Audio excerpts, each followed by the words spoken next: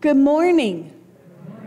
Welcome to worship at Blacksburg Presbyterian Church. I am so glad you are here to worship with us this morning. Whether you're here in person on this cold, slushy day or warm at home on a live stream, I'm glad you've taken time to worship. This is a community where all are welcome. Whether you are a seeker or believer, a doubter, or a longtime Christian, or like most of us, some mix of all of the above, you are welcome here. Sarah Wines has some notes about our life together. Good morning. As always, if you're here in person, please complete the friendship registers you'll find at the ends of the pews. Pass them down and back and look at them so that you'll know the names and can greet the people who are sitting near you. And please read your bulletin, not just for the liturgy, but for the announcements about things that are going on around here. If there is a prayer that you'd like to have read for prayers for people, you'll find cards that you can write prayers on for us to read during that time.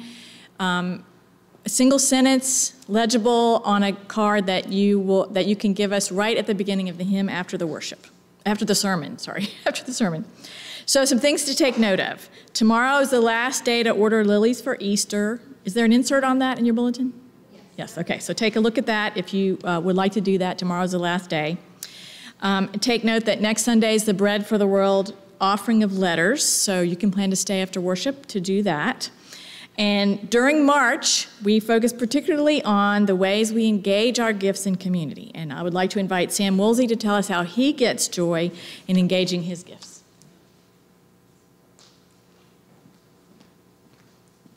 Hello, my name is Sam Woolsey, and I'm a high school senior. All 18 years of my life have been spent at Blacksburg Presbyterian Church, and one of the things I love most is sharing my gifts with this congregation. From the very first time my dad took me to help spread mulch, I found a special joy in giving back to my community. More recently, I have been able to worship God through music, both here at BPC and away at Massanetta Springs Middle School Conference. I am glad to continue our tradition of great music at BPC, adding the marimba to the repertoire. Music, to me, is vitally important to worship because it has a way of expressing our deepest inclinations, from praise to sorrow. It is an honor for me to share that with the church. Music, however, is not the only thing vital to worship. Worship requires everything from children's packets to choir members. Blacksburg Presbyterian Church does great work, enacting everything from wonderful services to international missions. This work does not happen by chance. It comes from dedicated people who want to give back to their community, locally and globally.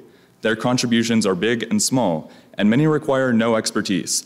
As a member of the Matthew 25 team, I simply offer my perspective as a high school student on structural racism. I encourage all of you to think of one thing that you like that BPC does. And really, I want you to take a minute. Have you thought of it? Good. Now think of one thing that you can do to help make that part of BPC happen.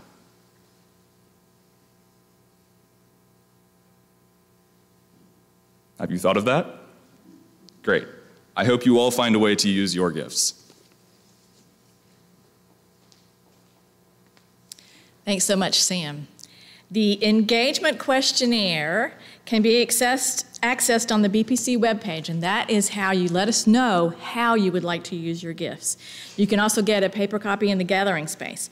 And we encourage you to complete it by the end of March so that we can kind of compile everything and give it to the people who lead ministries. So this is a pledge of how you would like to use your gifts during the year, and it's also, even if you're doing them the same way that you did before, it's also an assessment of your interest because it's used by the ministries who are looking for volunteers. We extend a warm welcome today to our mission partners from the Philippines, Desa Quesada Palm and Kabi Palm, who are sitting over here. This is the first time they've been here, and we are so excited to meet them in person.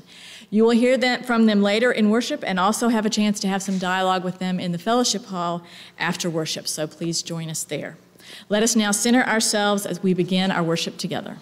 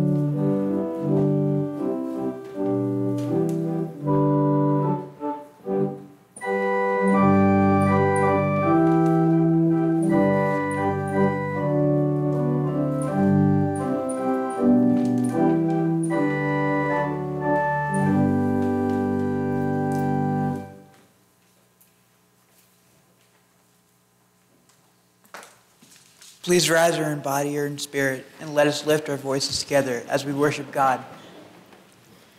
All who are hungry, all who are thirsty, come. This is a place of nourishment. This is a space to quench our thirst. Come, all who seek. There's plenty for all.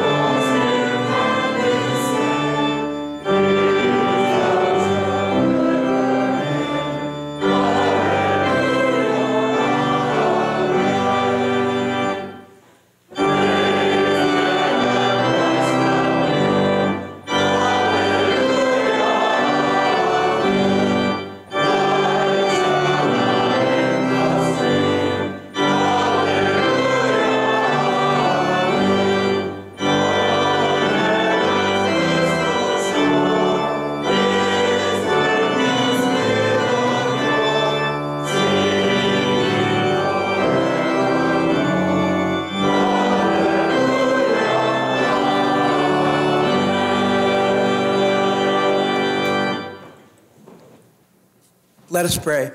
Spirit of life, Spirit of love, breathe your breath of peace on us this day. Draw us ever closer to you. Fill our hearts with trust, and our spirits with hope. Amen. Please be seated. Friends, hear what Jesus says. Come to me, all you who are weary and burdened, and I will give you rest. Take my yoke upon you and learn from me, for I am gentle and humble in heart, and you will find rest for your souls. God does not seek to heap burdens of shame and guilt on us. God always longs to set us free. Trusting that, let us confess our brokenness together. Gracious God, our sins are too heavy to carry, too real to hide, and too deep to undo. Forgive our name what our hearts can no longer bear, and what has become for us a consuming fire of judgment. Set us free from a past that we cannot change. Open to us a future in which we can be changed. Grant us grace more and more in your likeness and image. Through Jesus Christ, the light of the world. Amen.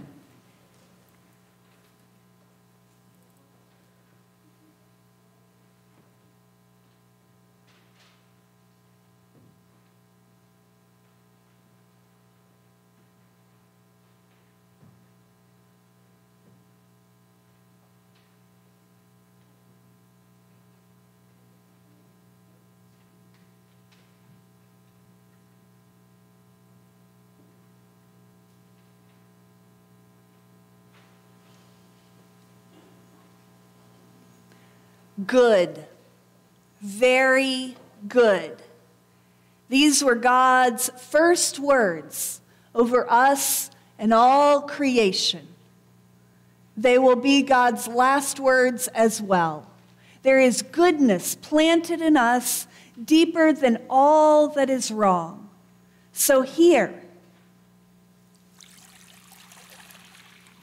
and trust the good news. In Jesus Christ, we are forgiven. Thanks be to God. As forgiven people, we're set at peace with each other, with ourselves, with our God. And so we greet one another with a sign of that peace. And as we do so, I invite children to come forward. The peace of Christ be with you.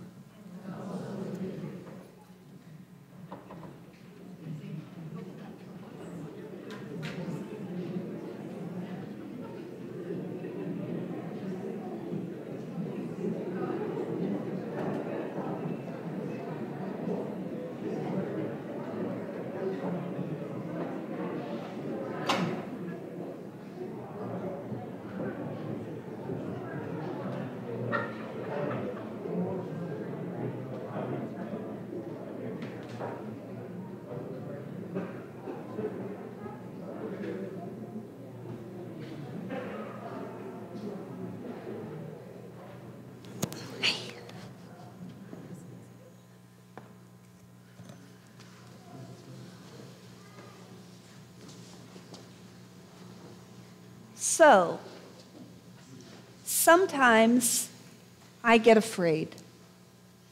Do y'all?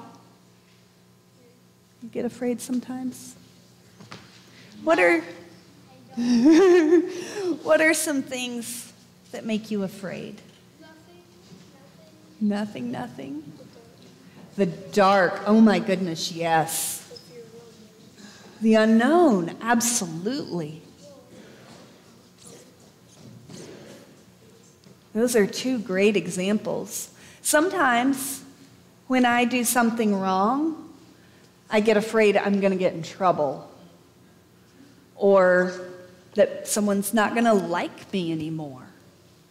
Do you ever have that fear? Yeah.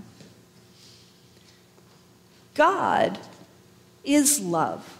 That's what the Bible tells us. And God's love never ends. God's love doesn't end in the dark. It doesn't end when we are facing something we don't know about or we don't know how it'll turn out. It doesn't end when we screw up or make terrible mistakes. God's love never ends. It's like your parents or the adults who take care of you. They love you. That's what God's love is like. There's a little song that helps me remember that. Could I sing it for you? Don't be afraid, my love is stronger. My love is stronger than your fear. Don't be afraid, my love is stronger, and I have promised to be always near. Could y'all repeat those words after me? And y'all join in, please, too. Don't be afraid. Don't be afraid. My love is stronger. My love is stronger. My love is stronger than your fear. My love is stronger than your fear. Don't be afraid. Don't be afraid. My love is stronger. My love is stronger. And I have promised to always be near. Did I get the order right? To always be near. We're going to sing that all together. Kathy's going to lead us because she has a stronger voice, and Amanda's going to play for us, and we'll sing it through twice.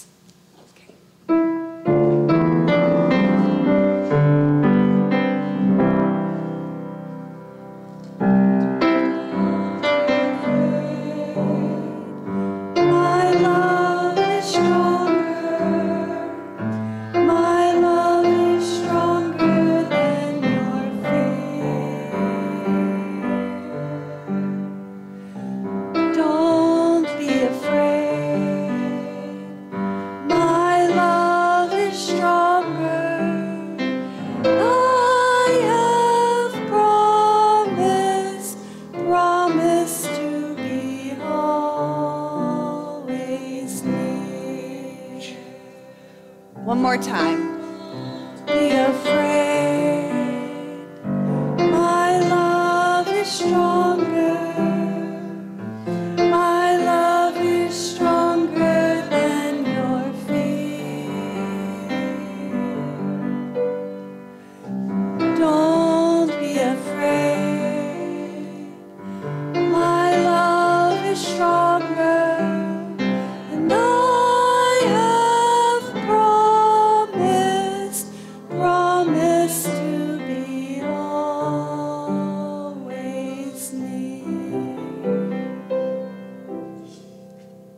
Amen.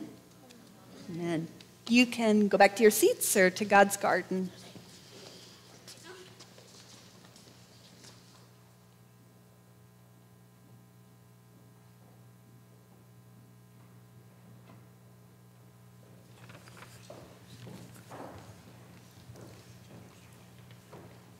In preparation for hearing God's word read and proclaimed, let us pray. Holy One, now as we hear your word, fill us with your Spirit. Soften our hearts that we may delight in your presence. Sharpen our minds that we may discern your truth. Shape our wills that we may desire your ways. We pray in Jesus, Word made flesh. Amen.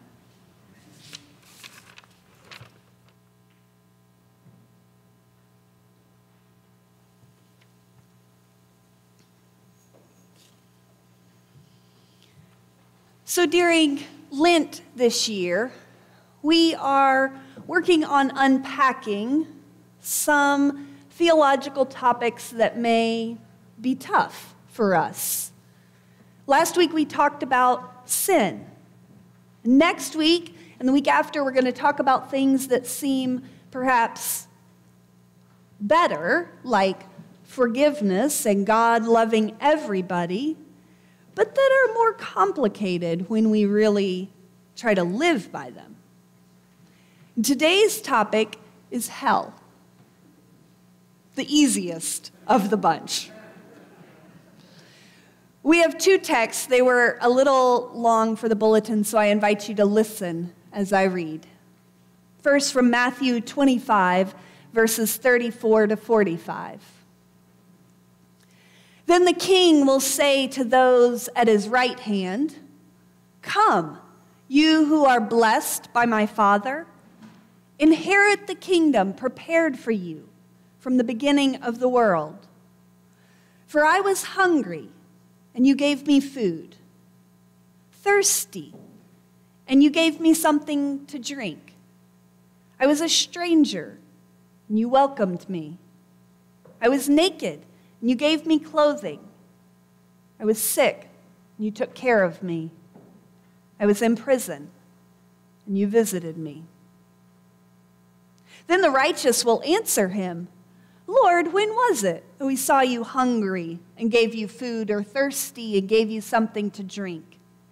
And when was it that we saw you a stranger and welcomed you, or naked and gave you clothing? And when was it that we saw you sick or in prison and visited you?" And the king will answer them, "Truly I tell you, just as you did it to one of the least of these brothers and sisters, you did it to me." Then he will say to those on his left hand, "You who are accursed, depart from me into the eternal fire prepared for the devil and his angels. For I was hungry, and you gave me no food. I was thirsty, and you gave me nothing to drink. I was a stranger, and you did not welcome me, naked, and you did not give me clothes, sick and in prison, and you did not visit me."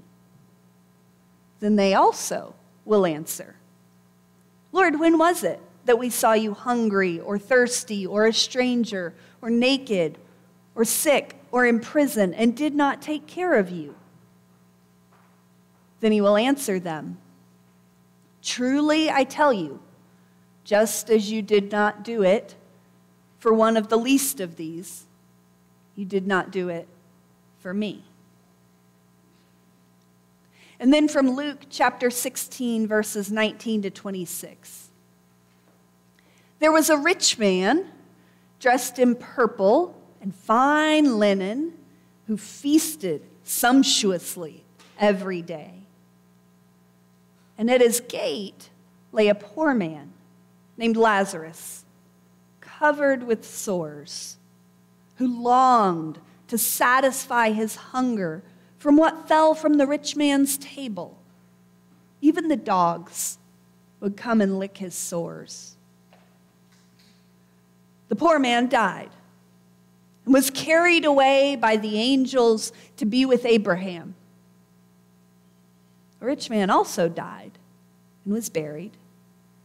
In Hades, where he was being tormented, he lifted up his eyes and saw Abraham far away with Lazarus at his side. He called out, 'Father Abraham, have mercy on me, and send Lazarus to dip the tip of his finger in water and cool my tongue, for I am in agony in these flames.' But Abraham said, 'Child, remember that during your lifetime you received good things, and Lazarus in like manner evil things. But now he is comforted, and you are in agony.'" The word of God for the people of God. Thanks be to God. These stories are the two most elaborate descriptions we have of hell in the Bible. There aren't any other stories that are as elaborate and descriptive as these. I think it is worth noting that their image or description of how we get to hell doesn't necessarily match our dominant American Christian narrative, which is that hell is a matter of belief or unbelief. Here, it's a matter of action or inaction. The litmus test is how we treat our neighbors. If we treat them poorly, we are separated from God in a fundamental way that feels torturous, like fire that never ends. These are the two passages that really give us that image. Just these two. However we conceive of hell, it is not something Jesus talked about a lot, or literally. Hell is not mentioned in the Bible nearly as many times as things like money, how we treat the poor, or love. Hell as a place of punishment is not mentioned in all of the Old Testament, which should give us pause when we fall back on that old stereotype of the God of the Old Testament being a God of wrath. Hell is mentioned in the New Testament, but out of the 27 books in the New Testament, it's only mentioned in 5, and within those, only a couple dozen times.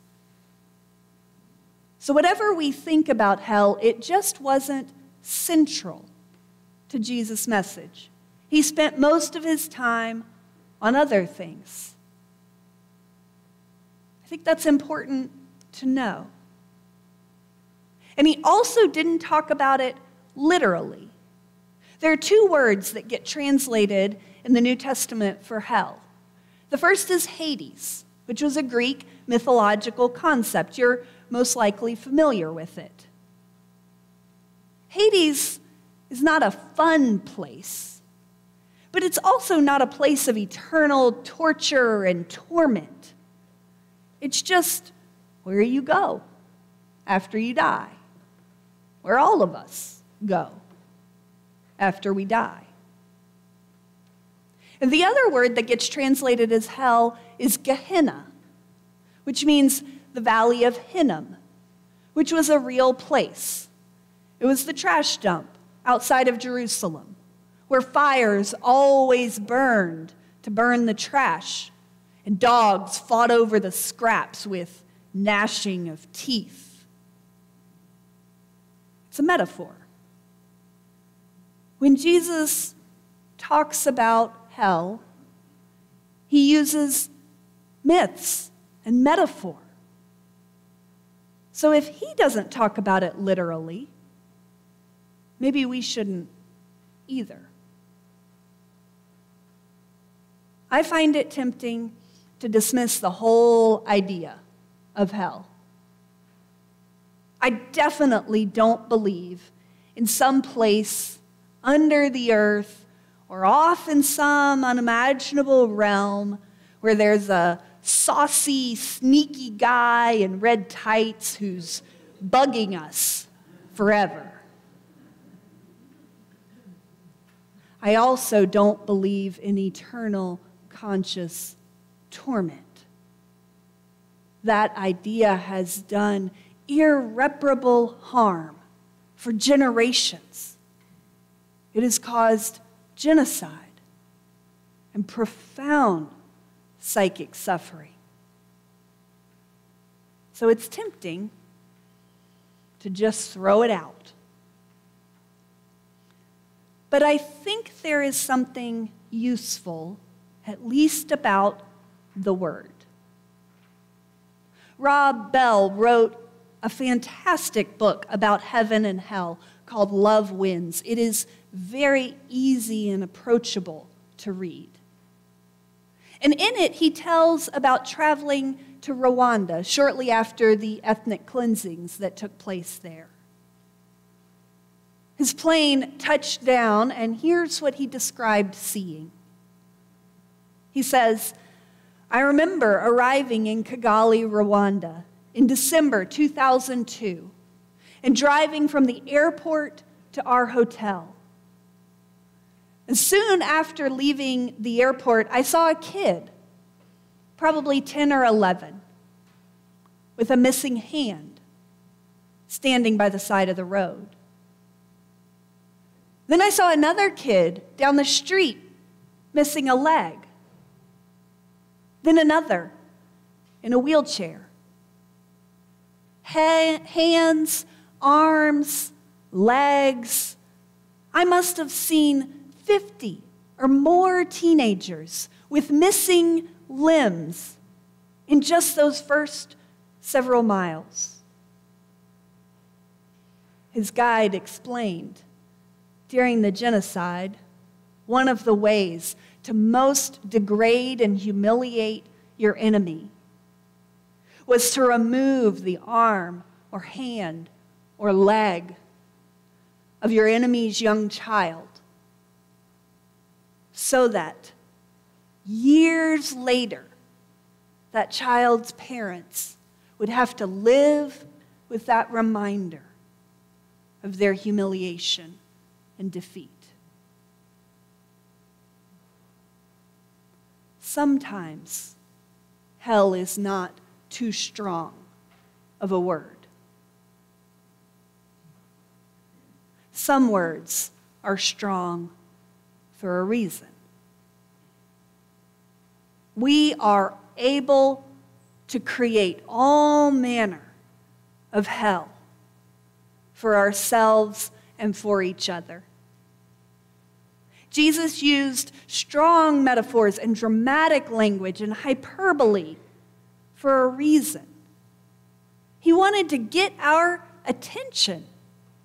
How we treat one another matters for them and for us. He used the strongest language possible to describe the hellacious conditions we create on earth for each other and ourselves. When we fail to love our neighbors, which is what both of these passages are about, we separate ourselves from each other and from God, which is how we thought about sin last week, as separation. And I think that's what hell really is. Separation. A great chasm, as far as the right is from the left. When we are separated from God, from love, from our fellow travelers, that's hell. God doesn't need to create hell for us. We do a fine job of it on our own. Question for me is whether we can ever get out of hell once we find ourselves in it. There's a verse that gives me hope. It might be my favorite verse about hell in the whole Bible, which is maybe a low bar, but in Matthew 16:18, Jesus is talking to Peter, and he says, "And I tell you, you are Peter," which means rock, "and you are the rock upon which I will build my church, and the gates of hell will not prevail against it."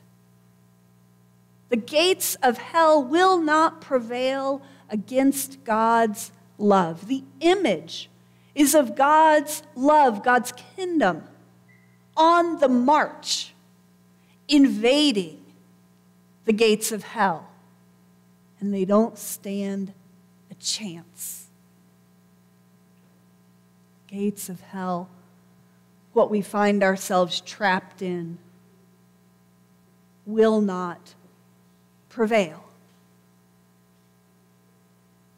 So yes, I do believe in hell. Not in a place of eternal conscious torment, but we are able to create immense suffering for ourselves and for others. And some of the suffering we create and walk through is so intense that hell really isn't too strong of a word. But the love of God persists and insists and draws us ever homeward with a longing that will not be satisfied until all are gathered in and Christ is all in all. Amen.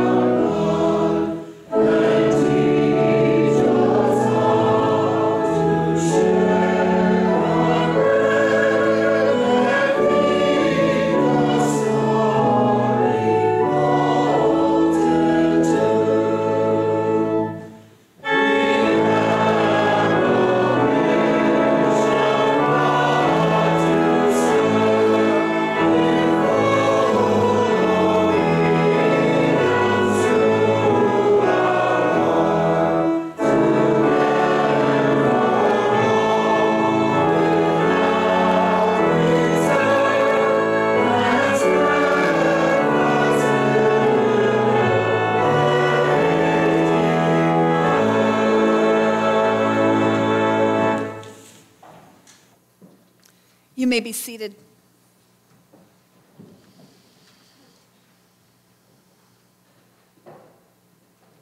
Would you pray with me?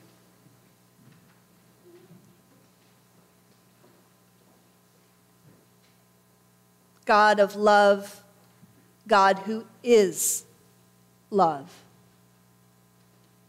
we give you thanks for all the ways you are made manifest in our lives and in creation, for the sweet kindness of strangers and the attention of those we love, for the beauty of snow falling gently and the sun that comes later and brightens our hearts. For all of this, we give you thanks and praise. And we pray that you would open our eyes and open our hands and our hearts, that we might see you and serve you and our neighbors who are hungry and thirsty, naked strangers, sick, imprisoned. That we might draw closer to you, see you in all places. These are the prayers of our community. Blessings and thanks for Sam Woolsey and his musical gifts to BBC and the world. And thanks for the gentleness of the snow as well as the coming of spring. Give us wisdom and guidance as we seek to care for your earth.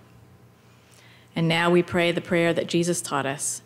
Our Father, who art in heaven, hallowed be thy name. Thy kingdom come, thy will be done, on earth as it is in heaven. Give us this day our daily bread, and forgive us our debts as we forgive our debtors. And lead us not into temptation, but deliver us from evil. For thine is the kingdom, and the power, and the glory forever. Amen. The gifts we offer to Blacksburg Presbyterian Church do more than we could begin to ask or imagine. They connect with people and bless people here in our town and throughout the New River Valley and around the world. One of the places our gifts go are all the way to the Philippines. And today we get to have two of our coworkers in the Philippines here with us, and they're going to share just a little bit about what our gifts do there.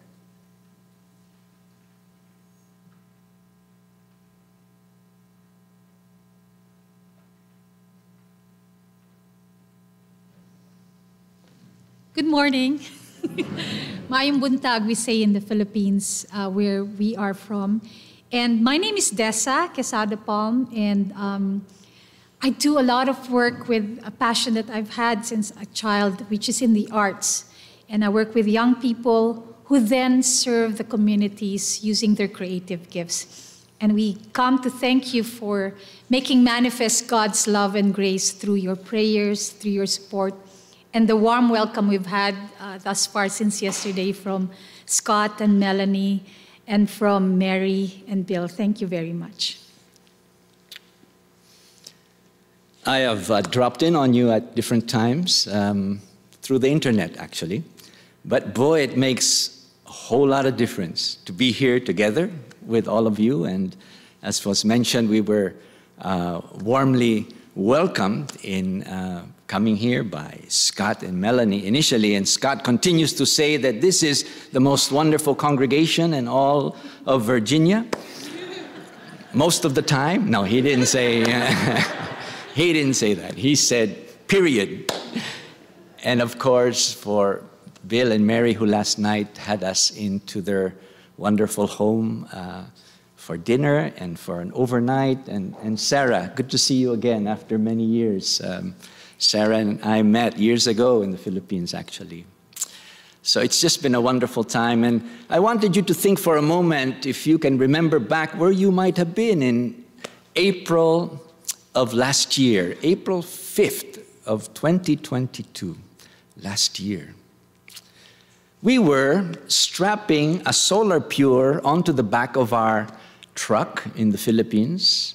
And what is a Solar Pure? It is, if you can imagine, something similar to what might be an old-fashioned lemonade cart, maybe 6 feet by 4 feet that you can push and move around to different places. But it has a solar panel over its top that powers a 1-horsepower engine, a pump that draws water through 5 filters and then through 2 UV lights, and sends the water out drinkable and clean. And it seems just so beautiful that today, in our scripture passage, it was read, Matthew 25, I was thirsty, and you gave me drink.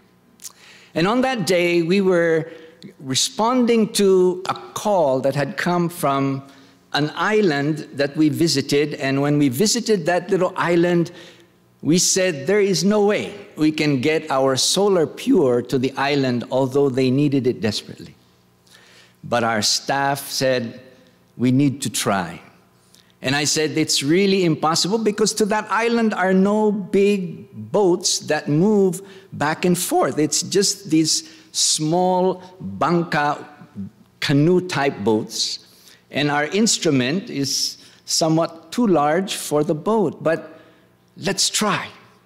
So we went, and the community gathered, and people lifted up the Solar Pure and boom, laid it on the boat. It hardly could fit. And there we went across to this island. And we get to the island, and as we come to the island, people are wondering, what's this unit that's about to be brought here? And the storm was actually still blowing from one side of the island, so we had to enter the side of the island where the water was a little calmer, which made it difficult to find just the right spot where we could pull in. And again, a group of the community lift up the instrument, the Solar Pure, on to the shore. But it was possible. And they rolled it on over to a location that they had chosen as to where we might set this up. And a hose was connected to their water line, which was actually coming from the mainland in a big drum of water underneath the water up to their island, but it had been damaged and contaminated, so what was coming to them was not good water.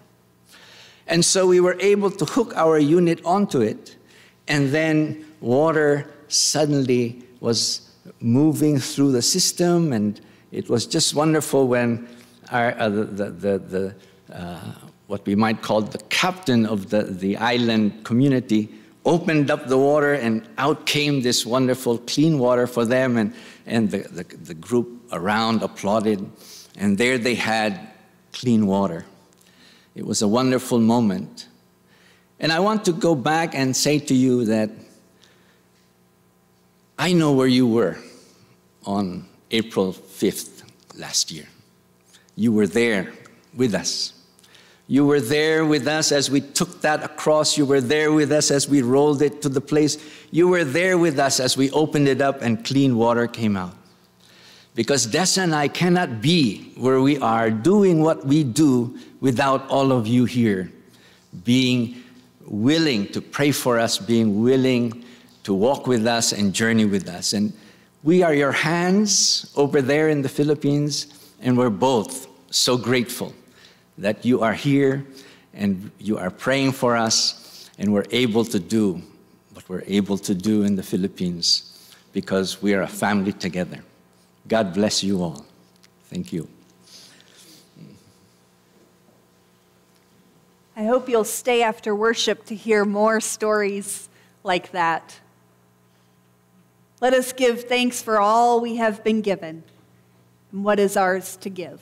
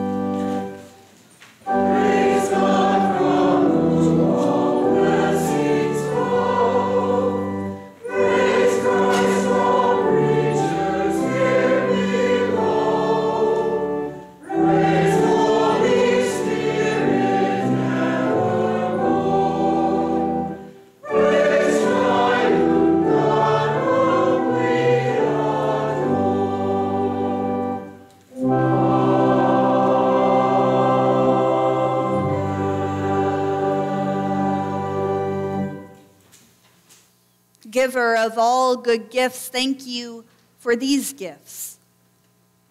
We ask that you would use them in your world for your ministries of healing, liberation, and salvation.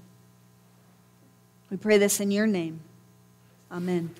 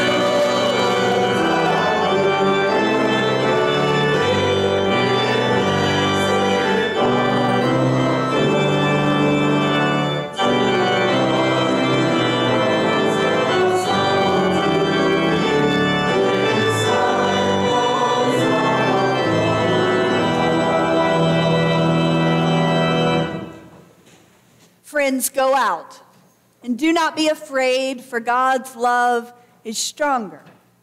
God has promised to be always near. So as you go, may you go with the grace of our Lord Jesus Christ, and the unending love of God, and the power of the Holy Spirit this day unto your life eternal. Amen.